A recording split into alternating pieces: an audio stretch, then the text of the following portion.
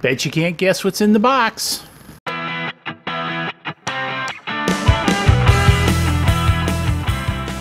Welcome to this episode of DIY3DTech.com. In this episode, as you can see, I've got another box here.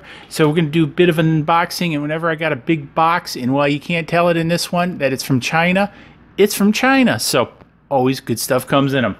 So let's go ahead and take a quick peek inside here. With all good boxes from China, guess what? It's filled with foam. So let's go ahead and get this foam out of the box and see what's in there. Okay, so we're back, and as you can see, we have the JG Maker Magic 3D printer. Some of these namings are quite strange. Anyways, this is part of the JGAURORA family, and I was so happy with the A5 that I got. So when I was asked to review this, I said sure. Again, I've had great luck with the JG product, so wanted to get this in. Now I know that there's been some other reviews on the internet about this particular printer and some issues with the bed.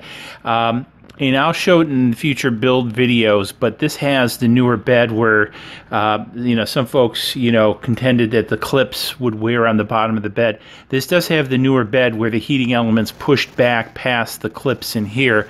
So pretty confident about that. And as you can see, this one has a little bit more build than the A5 does. So we've got some extrusion here and here that builds the gantry. We've got the different limit switches over here. We've got a single Z-axis. We have the Bowden extruder. It is not a geared extruder. I'd like to see the geared extruder. We have the hot end assembly here, which looks really nice. And again, a lot of the new, kit builds are coming where it just kind of all plug and play. And that's what it pretty much, outside of the mechanical build, all appears to be plug and play. So you have all the cable assemblies here, and this plugs in. This is a 220 by 220 by 250 printer, so it's a good size. It allows at least a 200 millimeter print envelope, which is good. It's got the obligatory spool holder over here. It's kind of interesting because it's got this lip on it, so it really, the smaller filament spools aren't going to fit on here because this is not removable. So that's kind of interesting why they did that. So it's a little bit of a negative. It comes with the obligatory, all the screws and parts you would want, and the other piece of the gantry.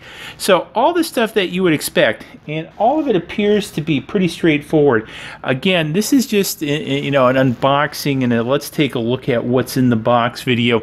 I'm going to do another video on the build of this, so you can take a look if you want to follow around. If you want to get one of these, I'll have the link below, and I'll help you build it. So, if you have any questions, you can just refer back to the build series on this. I think this is going to be an interesting printer. Now, I want to share a couple more features. Now, one of the things, unlike the A5, this one does not appear to have a bottom. So when you flip it over, you have the power supply, you have the control board, you have the logic board. All of it is pretty simple and straightforward. Looks like it has a standard SD card receiver over here. The back end of this is protected. You'd be hard pressed to get your fingers down into the power, but I sort of have a little bit of mixed feelings with this. I think this is good from an air standpoint. Now, one of the things to notice, there are no fan assemblies down here. There is a fan, obviously, for the power supply, but not for the printer itself. So this might be something to add in the future. Also, it's got one power lead coming from the power supply. I mean, this is your atypical switch power supply coming into the board. That's obviously going to do the hot end as well as the bed, and it is a 24 volt according to this power supply. So I guess we'll give it a try. I like the form factor of this. It has really a sleek form factor. I mean, that's one of the things I think JGAURORA is very good at, is the form factors of their printers. Sorry for bouncing you guys around a little bit. I like this a little bit better too with the rails raised up than the A5. I thought, you know, because the A5 was a little bit different design where it sat down and was a little bit problematic scraping on the top of the case depending upon, you know, how you configured it. This one I definitely won't have that problem. And again, very clean and straightforward. You know, because one of the things I look at is, you know, for educational use, allowing my 8 or 9-year-old grandson to use something, you know, I want to have it safe. And again, having the bottom on here would have made me feel better. Only the DC components are exposed. You can see the switch over here, the power supply here are, you know, covered.